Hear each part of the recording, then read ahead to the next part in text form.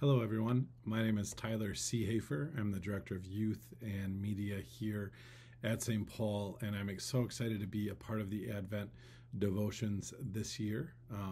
Today I get to, the theme of the Advent devotions this year are being clothed. And today I get to discuss with you being baptized or clothed in your baptism. And so I'm going to read today's scripture verse, and then moving forward, I'm going to share an idea with you. For all of you who were baptized in Christ have clothed yourselves with Christ. There is neither Jew nor Greek, slave nor free, male nor female, for you are all one in Christ Jesus. So, I have a question for you, and you're not going to be able to answer me, but I'll answer for you. So does anyone listening right now have a library card? I currently don't have one, but when I was younger, I used to have one.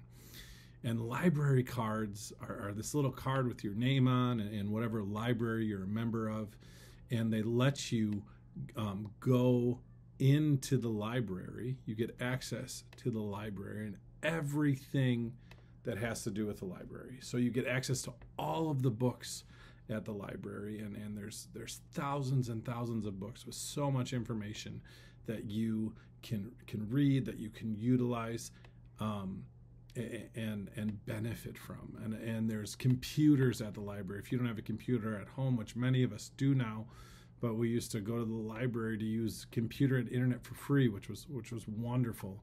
The library has great programs and opportunities for you to go and learn. Sometimes they bring animals in or different authors or different people for you to meet or learn from. My library brought in a wildlife person who brought in like snakes and spiders and lizards, and we could go there for free to learn about them when we were younger.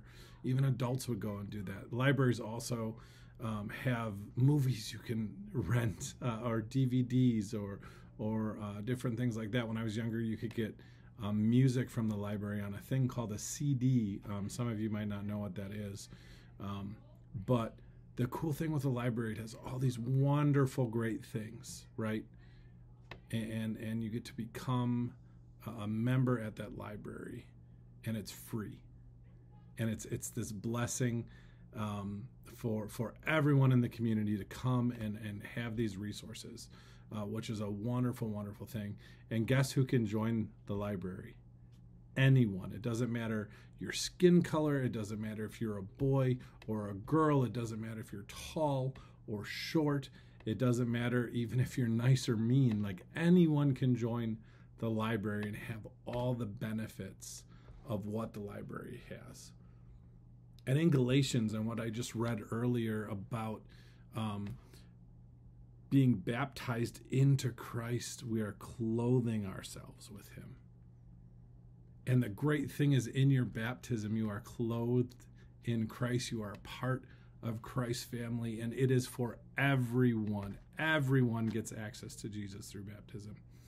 It doesn't matter if you're a boy or a girl. It doesn't matter if you are young or old. It doesn't matter the color of your skin. It doesn't matter who your parents are. It doesn't matter anything about you. Through your baptism, you are welcomed in to Christ's family, which is eternal life. What a blessing that is, to be clothed in Christ, to be a member. Just like when you're a member at a library, you get all these benefits for free, and it's for everyone. A baptism is even greater than that, and we're clothed in our baptism. And that's what I want you to remember today for today's Advent calendar opening. Remember that through your baptism, you are loved and you are part of this wonderful, great family of Christ. For everyone who was baptized and everyone who's going to be baptized, we have that promise to go and be a part of God's families. And there's nothing we did to earn it. There's nothing we did to need it. We were just given it through our baptism. It was a gift. Please pray with me. Dear Lord, thank you so much for the gift of baptism, for allowing me to join your family based on nothing that I have done, but based on everything that you have done for me. I'm so excited to spend eternity with you and with all my friends there and all the people listening today. I ask that you watch over, guide, and protect all of us as we await your celebration of your birth, Lord. We love you. Amen. Thank you, and have a Merry Christmas.